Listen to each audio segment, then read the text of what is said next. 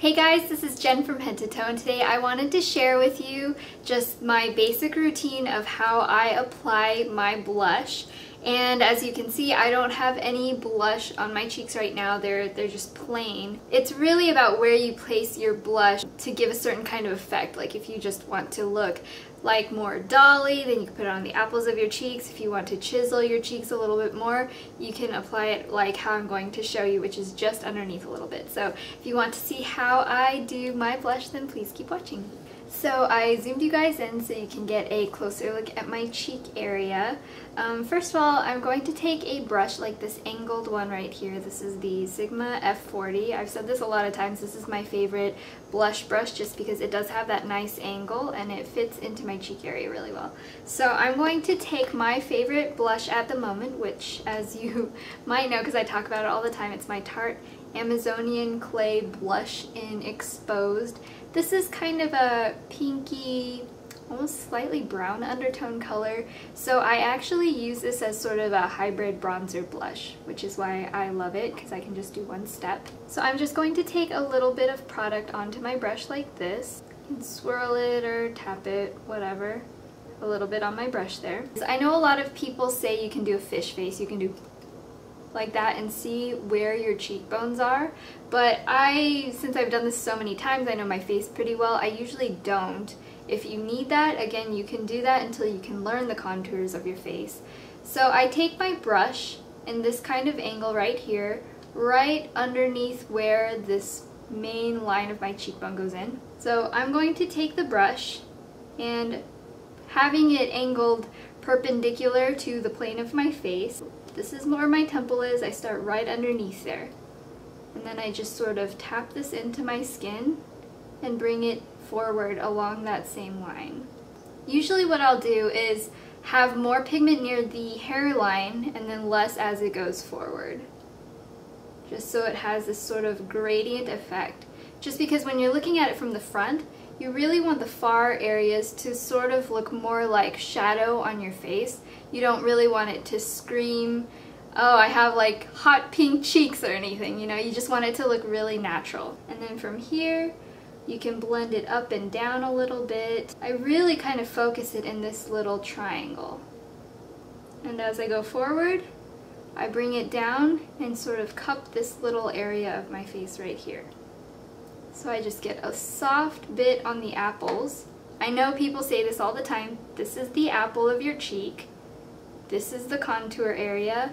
And this is where the highlight would be. So again, the apple, contour, highlight. Actually, the highlight is kind of this area, this whole C shape. Because if you look, this, and this is where the light's hitting my face, naturally. So those are the places you want to highlight with a highlighter. And then this area is where my face is getting shadow naturally. So you just want to enhance that. Again, here's my temple. I'm starting right underneath it right here. I'm going to tap that into my skin, bringing it forward.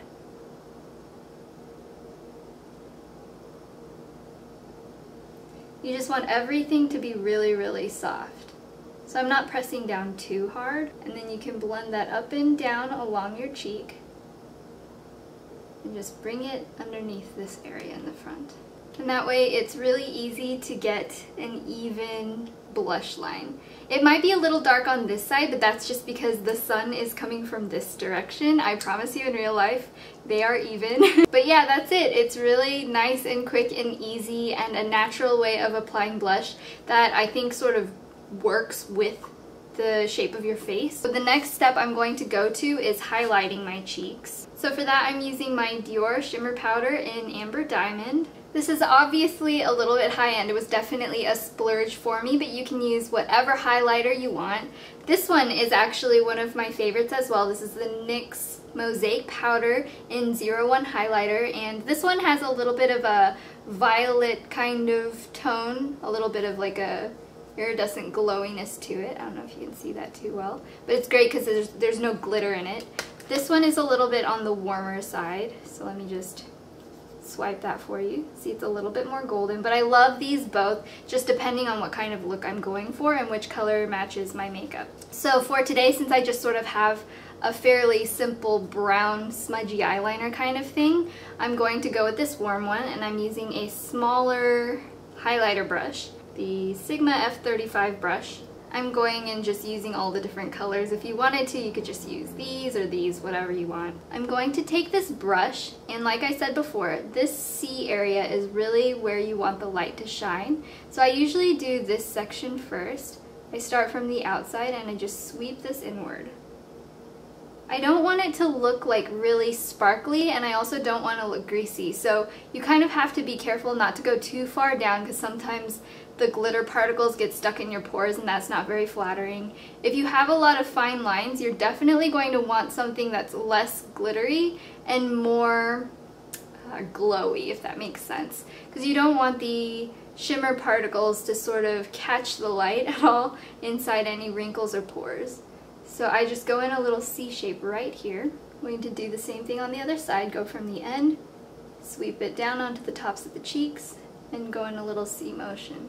For highlighter, you can always, of course, go up here, down your nose, on your chin, but because I tend to have sort of combination oily skin, I don't like doing that too much. I don't really want people to confuse anything and think that I'm like greasy. So yeah, that's about all it is. Just go on the tops of your cheeks, right where the light naturally hits your face, and as you can see, as I turn my face, you can see that nice healthy glow. So this is the final blushed look. It's a little bit darker at the tops, gets a little bit lighter in the front, and helps to sort of slim and chisel my face. Obviously, this is just my favorite technique, so you can use whatever techniques that you prefer using instead. One being, if you want to go for more of like a cute dolly look, then maybe you want to focus on putting the blush right on the apples of your cheeks. And I really like doing that with sort of a sheer hot pink blush, just giving you a flush like you just came in from the cold. But this, for every day, I think is super flattering, and it would work with a lot of different types of face shapes. This is really a technique I love using on people who are a little bit more self-conscious about their face shape. So I hope you guys enjoyed watching, and if you have any more requests for other basic kind of tutorials, please leave them down in the comments, and I'll try to do whatever's most requested, most popular.